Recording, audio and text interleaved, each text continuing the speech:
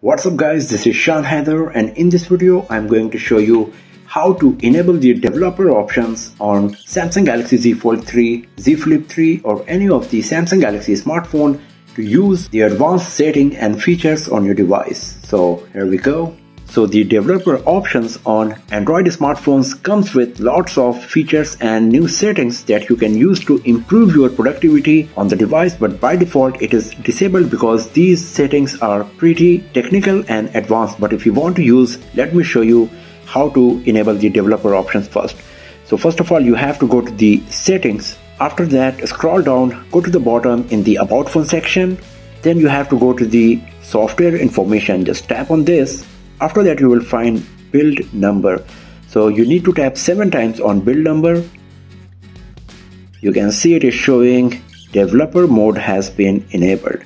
And now if I scroll, you can see developer option is coming below the about phone. Earlier it was not there. So now if I tap on developer options, you can see that we got a huge amount of features, settings, options that you can use on your Samsung Galaxy Z Fold 3, Z Flip 3 or any of the Samsung Galaxy smartphone you got. So this is a pretty huge list of settings we got here.